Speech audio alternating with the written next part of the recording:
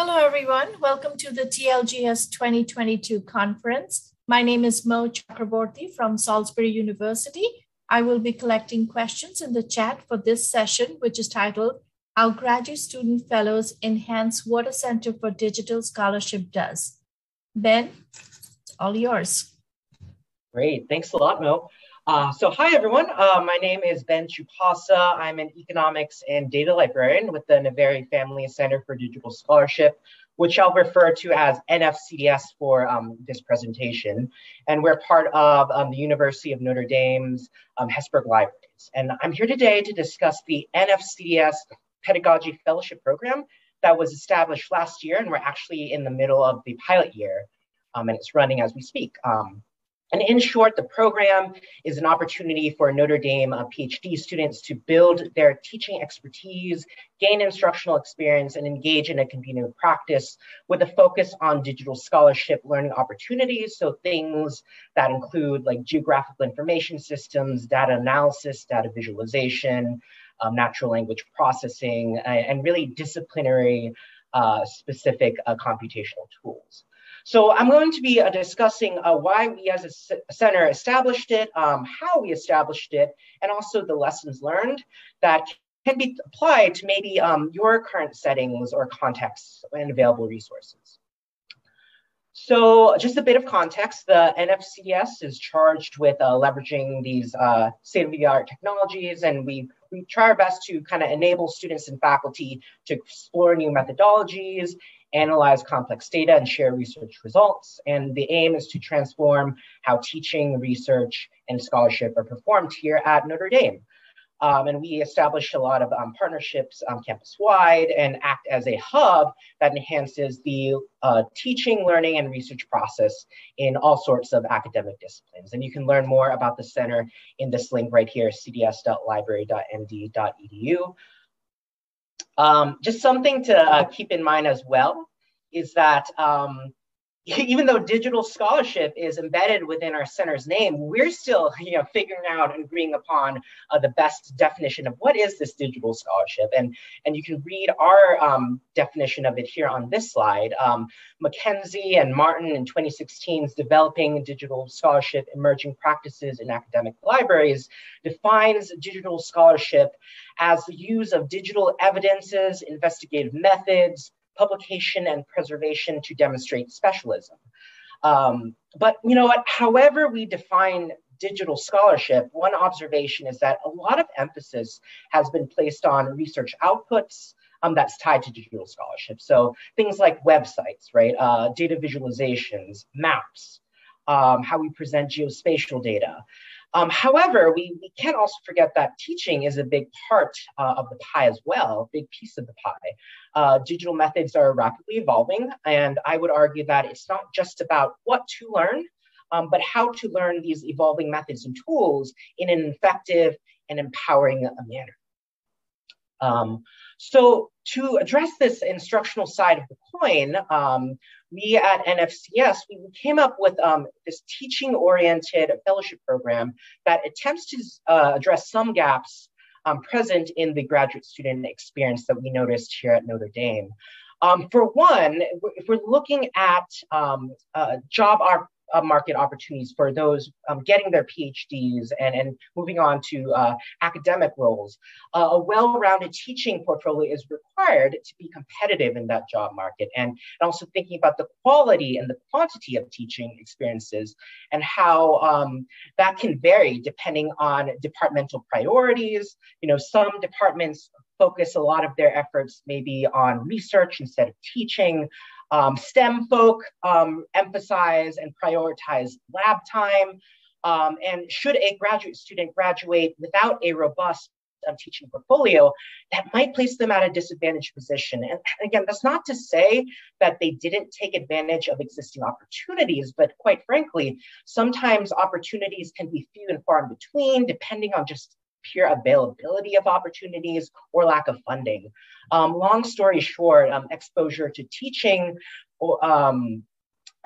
varies depending on that availability of opportunities, and not all programs or departments and funding requirements and mechanisms are necessarily the same, even within a single campus.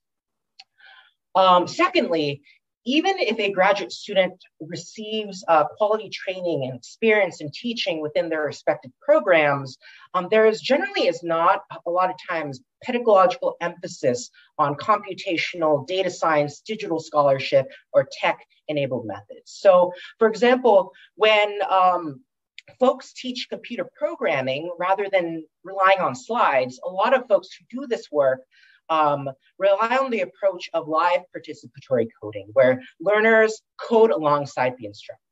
So coding along gives learners continuous feedback and practice, and also the added benefit too of coding alongside the instructor is that, with the learners using their own keyboard boards, running into the same mistakes that the instructor is, and then that opens up opportunities to troubleshoot together with the instructor. So it's a wonderful example of real world simulation. So that's just one example of the kinds of pedagogy and teaching kind of environments that really don't get emphasized a lot, right? Even if a graduate students get that TA-ship and so forth. And then there's the third gap here / need that I wanted to also address that this program tries to solve, in that we're seeing that academic libraries are increasingly providing sites of services that address really many parts now of the research data lifecycle. And one way to do so involves delivering a suite of tech and data science-centric workshops. However, the lack of resources, expertise, or capacity makes it a lot of times really a challenge to offer training that's consistent, that addresses disciplinary related learning outcomes and needs. Just this last presentation by Jessica Hagman, who was talking about, that scope creep, right? So this is kind of what this slide is addressing here. So for example, I work with the social sciences. I can teach and lead sessions related to, R and Python programming languages that's targeted towards novice learners. But I'm gonna be honest, I don't feel particularly well equipped to teach maybe more advanced sessions that are for, like, for example, the bioinformatics folks, right? I mean, I technically can with preparation, thoughtful lesson planning, but I just don't have that subject expertise or that good intuition of the common recurring hurdles of those that do the work of bioinformatics, for example. So enter the NFCDS Pedagogy Fellowship Program. So planning for this program started the summer of 2021. The planning team consisted of 6 librarians from the center, and we also have a postdoc as well, Arno Zimmern, who would eventually go to co-facilitate this program with me. As a team, we thought about the learning and program outcomes, what that would be, what was the key takeaway that we wanted, right, the fellows to take out of the program. We asked the question of who were we looking for? We collectively agreed that inclusive teaching and diversity, equity, inclusion, and accessibility should be the central tenet to the fellowship's ethos. This stems from the recognition that our cohort has this really unique opportunity to intentionally and purposefully think through and act upon inclusive teaching practices. Many graduate students, we notice, were not afforded the space to really unpack inclusive pedagogy, as they a lot of times are focusing their attention on meeting departmental demands, request priorities. And this isn't to say that inclusive pedagogy is non-existent within departmental landscapes. Rather, there can be limited opportunities to actually apply these practices. And whether or not a candidate has formal teaching experience in the higher education sector, we were asking in the application for applicants to demonstrate an awareness of DEIA issues in teaching and pedagogy, or provide some compelling action items that address existing barriers and that hunger to amplify marginalized voices. So we were also looking for fellows that presented a feasible plan in terms of what they wanted and were interested in teaching. The plan should be feasible, realistic, ensuring that when they are done with the program, that they have these meaningful accomplishments that they can show off in their CVs and dossiers. The candidates' proposed projects / plans should align with the program, although we recognize that scaling and adjustment of expectations may be necessary, especially during our pilot. So we ended up with these three main goals. The fellows would learn through understanding, applying, analyzing, and reflecting upon these evidence-based practices and principles related to teaching, engage in teaching-related activities, and really be a member of this robust community of practice and belonging in the NFCDS team, essentially. So in order to effectively oversee a program that centers around pedagogy, we came in recognizing what we as a unit had to offer, and it was a lot we had to offer, but also not overlooking the fact that we were also and should be leveraging existing experts within the Notre Dame community, right? As well as in-house library expertise too, that's outside of the NFCDS. A lot of NFCDS librarians and staff are certified carpentries instructors.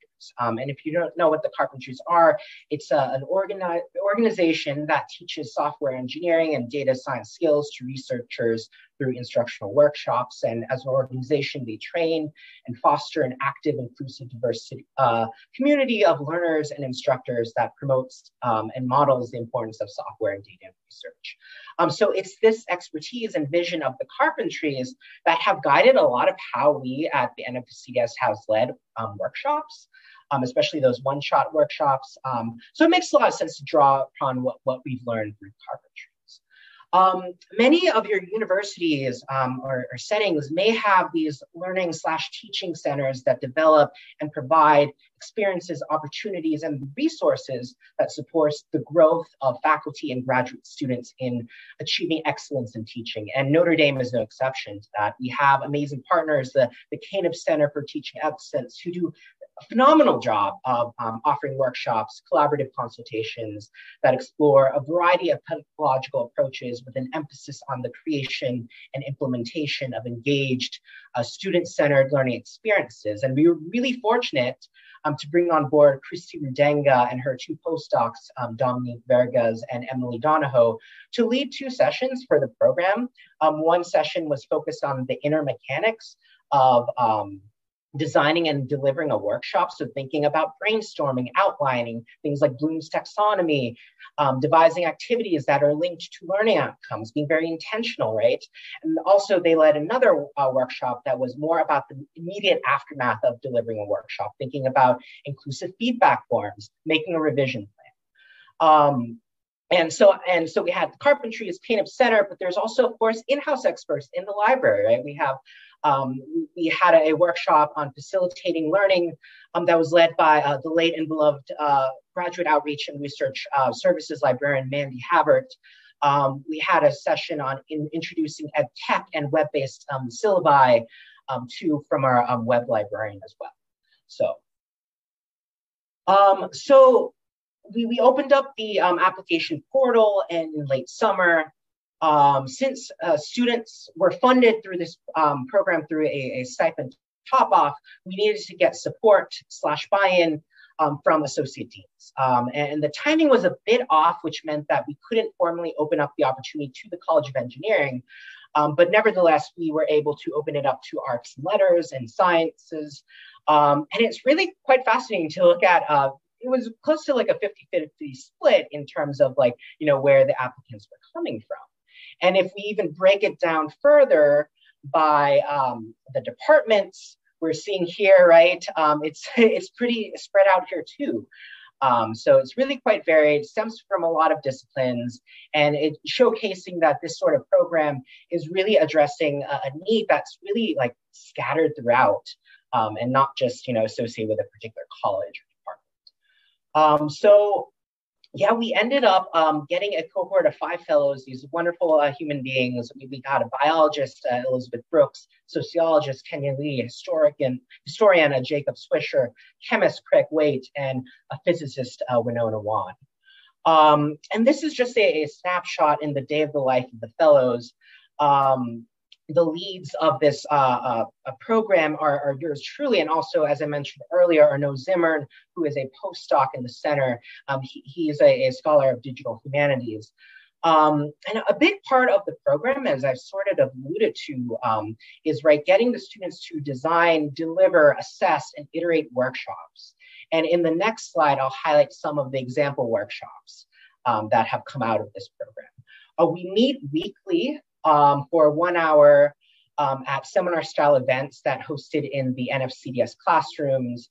And given that this program was piloted amid our pandemic and COVID, we did pivot a lot between in-person, hybrid, remote, whenever necessary. And the importance of that flexibility for the sake of our community could not be understated, as not only were the fellows juggling the demands of being a graduate student, but also the schedules that had been warped by the strains of the pandemic. The diversity of the cohort, in particular, thinking about the diversity of disciplines, career stages, career goals, teaching experience, that's what drove the need for this weekly meeting, with the weekly meetings that would provide not only a common intellectual background, but a common language, common ambitions, common skills, and ultimately that wonderful sense of belonging. There's also this mentorship component of the program where fellows would meet up with some of the NFCDS librarians and staff. So fellows maintained ownership of their individual workshops and took responsibility for that designing and delivering one or more workshops that are suited towards their teaching interests, right? We didn't want to necessarily tell them what to teach. It was all driven by their interests. And we did get a sense of that through the application process. So really what they taught match their interests, ranging from sessions on programming and data analysis with R and Bash, an introduction to LaTeX, which is especially helpful for those in the tail end of composing their dissertations, using GIS for research and data storytelling, or experiential programs focused on introducing learners to the physics behind the digital technologies we encounter in the world around us. So fellows also pursued opportunities to deliver workshops for a wider range of audiences, including university students, some faculty, and Kenya Lee also is teaching for high school students within the South Bend, Indiana community as well, which is pretty neat. So although by teaching workshops, fellows provided a service to the NFCDS and the Notre Dame community.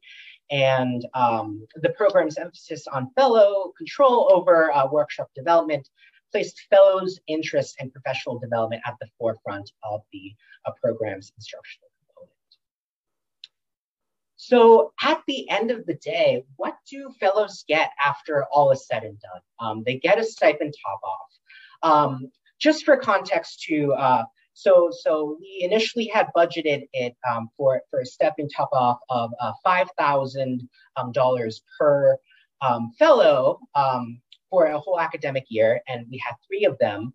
We were, however, ended up able to support 5 in total because we had reached out to other colleges to see if they would be able to help pitch in.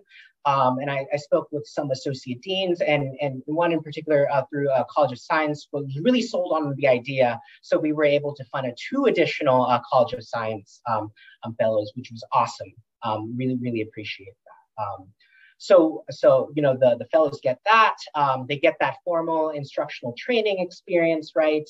A unique thing about the program is that they're really given that space and time to revisit a workshop after their first rodeo, the first time around where they're implementing something, they get feedback, and then they're able to revisit it and apply, make changes based on that feedback. A lot of times, graduate students, maybe during their graduate experience, they might be invited to be a guest lecturer, teach a workshop, but a lot of times it's a one-time instance, so they don't a lot of times get the opportunity to revisit and take into account feedback. At the end of the day, they would get the curriculum that they've developed that they can use in instances later on, whether that's at Notre Dame or wherever their next chapter is. We already have a fellow that is subbing for a sociology class, and that will be teaching a lesson that she developed related to the R program language for the social sciences. We also partnered with MD Studios, which is a media production resource for the Notre Dame community, to film fellows delivering one of their spring workshops with the goal of providing further opportunities for fellows to reflect and view how they teach and kind of shadowing themselves in a way. So yeah, and that added professional development through those guest lecturers, guest speakers, leveraging on the expertise of folks from Cana, for example. And what the fellows found to be extremely rewarding was getting to interact with folks outside of their departmental bubbles in a really meaningful way. What does the library get? So more workshop offerings, right? Like this in a way kind of helps address that scope creep.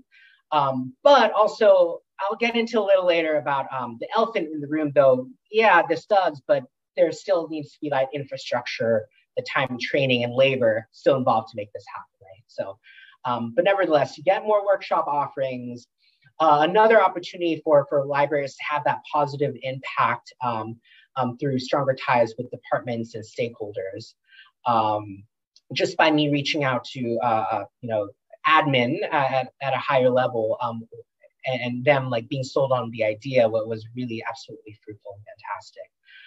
And also the libraries, we too learn from the fellows. They're really this inquisitive bunch who have certainly taught me a lot about situational learning and teaching and how they navigate around higher education spaces and how graduate students, view a library service. So we get, that insider look, just, me interacting with them so frequently and mentoring them and meeting them on a weekly basis.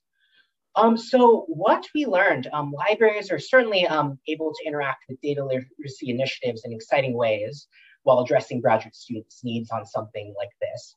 There are many moving parts. This is especially true when fellows have different workshop ideas in terms of the types of participants it attracts, so thinking about how to best get the word across, and even about like the timing of when these workshops would be put on. This was something of a challenge because we didn't want to treat the program where it was programmatically like tied to each semester, where it would lead up to like the end of semester and then a workshop would happen, because at the end of semester, right, that's when folks get really busy with finals, with all that happening, and really no one wants to really attend a workshop then just because they're too busy. So we don't want that to happen due to low attendance numbers. So we had to find a way to get like a lot of that workshop happening at least in the middle of any given semester. We were also in a position where there were limitations in terms of content expertise. I mean, the facilitators, me and Arnaud is more of a digital humanities scholar.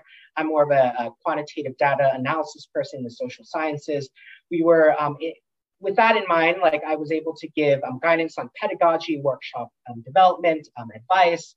But when it came down to like the content, right, it varied. I'm not going to pretend that I'm a physicist, right? And I can't really advise our physicists on like how to best explain Faraday's law of induction.